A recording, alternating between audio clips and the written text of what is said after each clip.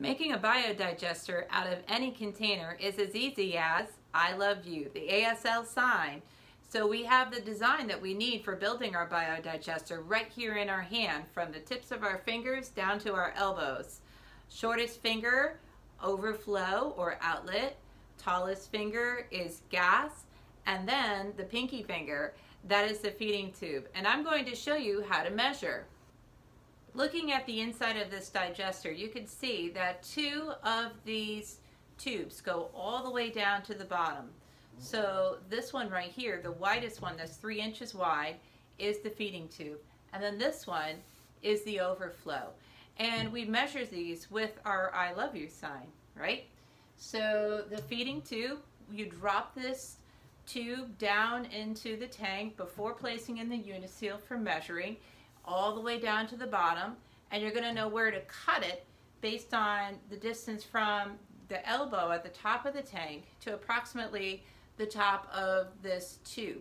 So from your elbow to the top of the pinky is approximately the height of the feeding tube. So we think of our thumb as being short, and the overflow, we want that to be as short as possible. So I like to drop that tube into the tank, and I cut it just short enough right here so that I can have enough room to get this T on top of this 2-inch pipe. And last, over here, is the gas line.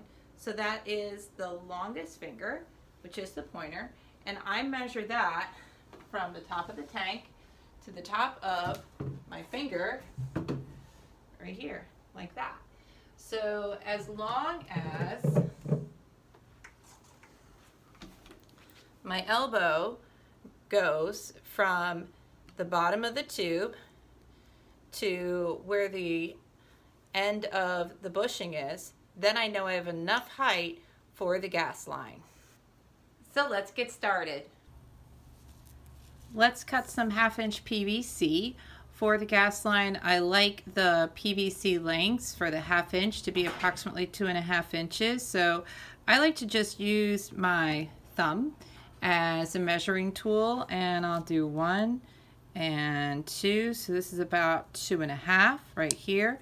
I'm going to take my Sharpie and mark that so I can get ready to cut. These are PVC cutters. You need to use these with extreme care because they do have a hefty, sharp blade. I'm going to unlock the safety, and you open the blade by pressing on that button, and I'm going to go ahead and cut. I put this all the way back against the blade, and I crank this shut. A little bit of strength here is needed. And there's my piece, and I lock my cutters again. I'm going to assemble the gas line. This right here is 2-inch PVC, schedule 40. This is a 2-inch to 1.5-inch adapter, and then right here on the top is 1.5-inch to 1/2-inch bushing. Here is an adapter that will work. You don't have to use this exact setup as long as you get down from like 2 inches to 1/2 inch. This is 1/2 inch slip. It's going to go right in here. I usually don't glue this until I have placed the biodigester because I want this gas line to swivel until I make the final decision about where I want this biodigester placed. And once I've made that choice, then I'm going to glue it. So for now, I'm not gluing anything, just for the sake of demonstration. Here is a 3.5-inch long piece of 1/2-inch PVC that goes here, and there's the 1/2-inch ball valve, and here's another 1/2-inch piece of PVC, 1/2-inch slip to 1/2-inch threaded. And right here is already the threaded adapter from 1/2-inch male threaded to 3/8 inch barb. I already used threading tape on it and threaded this up previously. and then that goes in here. So this is the completed gas line. The last piece I put on the gas line is this 2-inch slip to 2-inch male threaded adapter. I would typically put threading tape on this before screwing this into the adapter, but this piece would get glued right here at the bottom. And this is the completed gas line.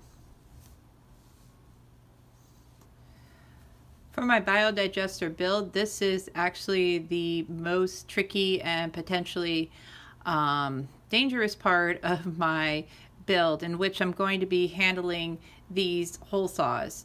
So whenever I handle the hole saws, I always use protective gloves. These are a Kevlar based product that is a fabric that washes easily, and also it has nice grips on it too, which is very handy for handling these sharp blades, because as you can see, they are a beast. And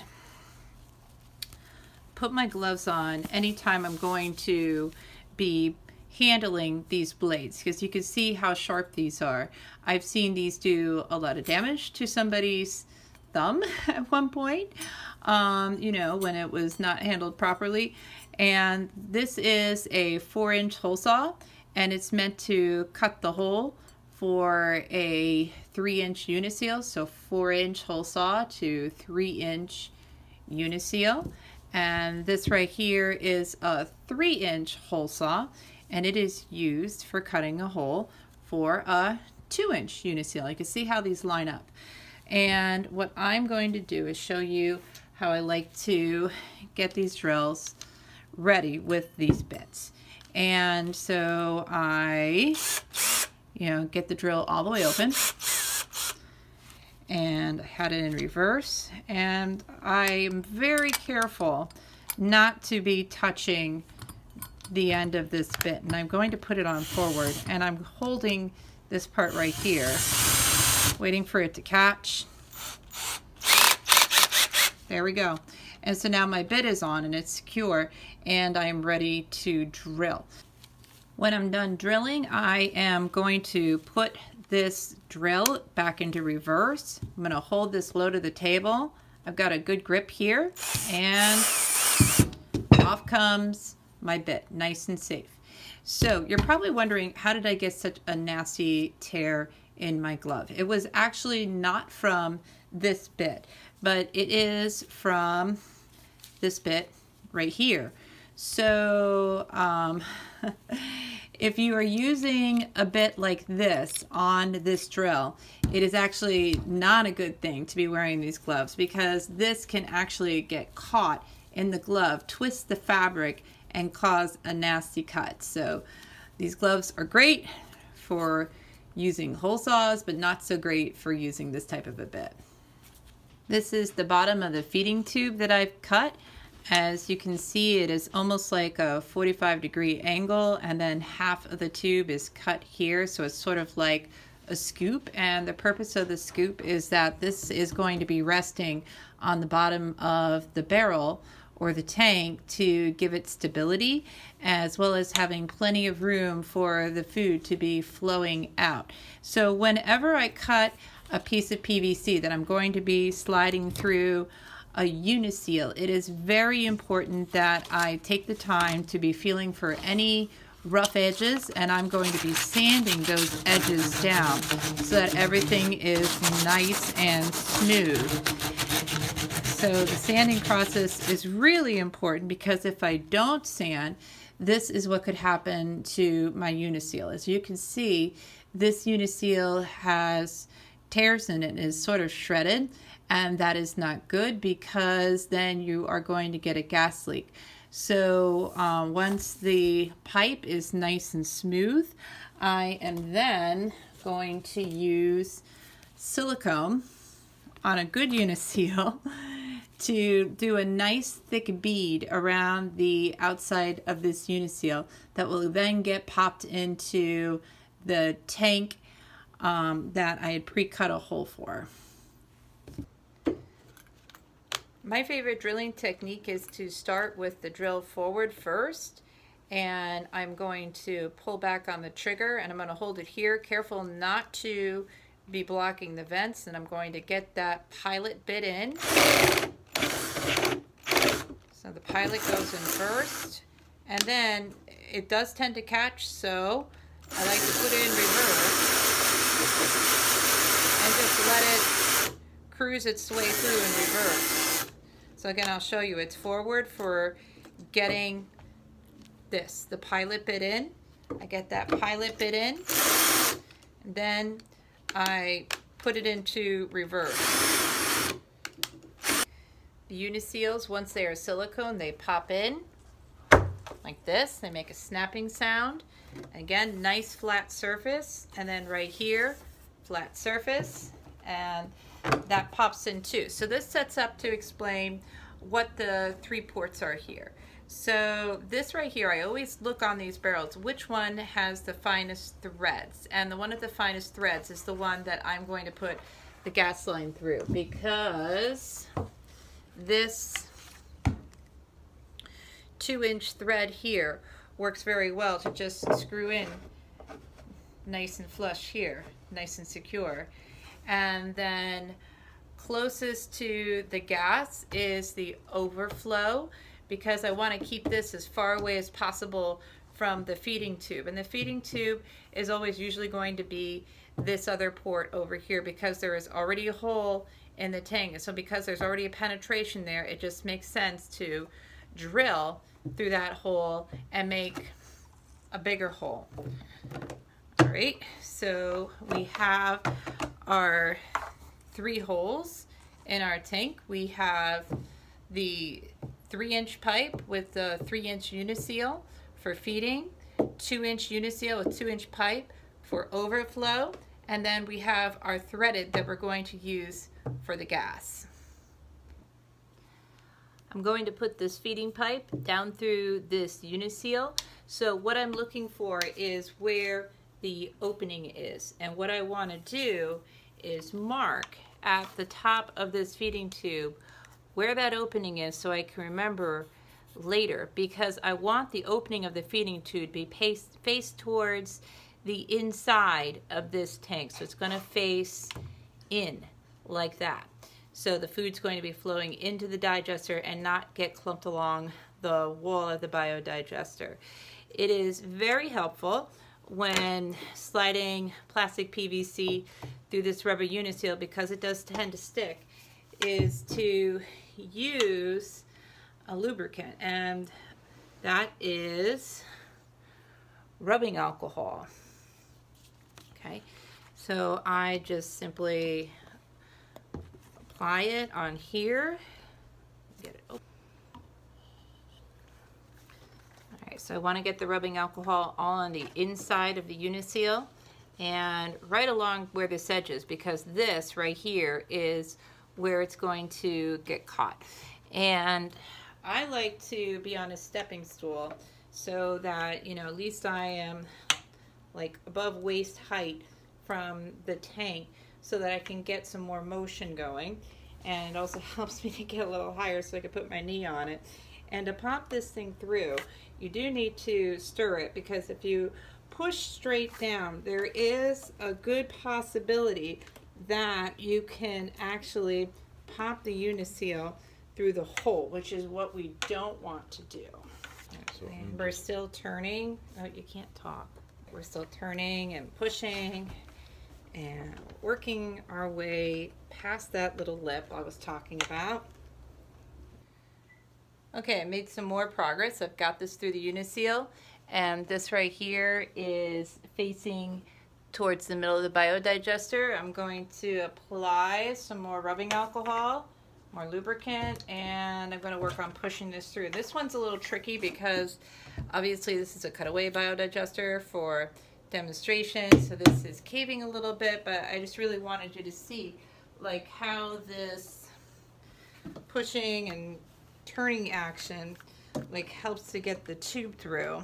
And we got it in. So the tube goes all the way to the bottom, and there is the scoop, and that is facing to the inside of the tank.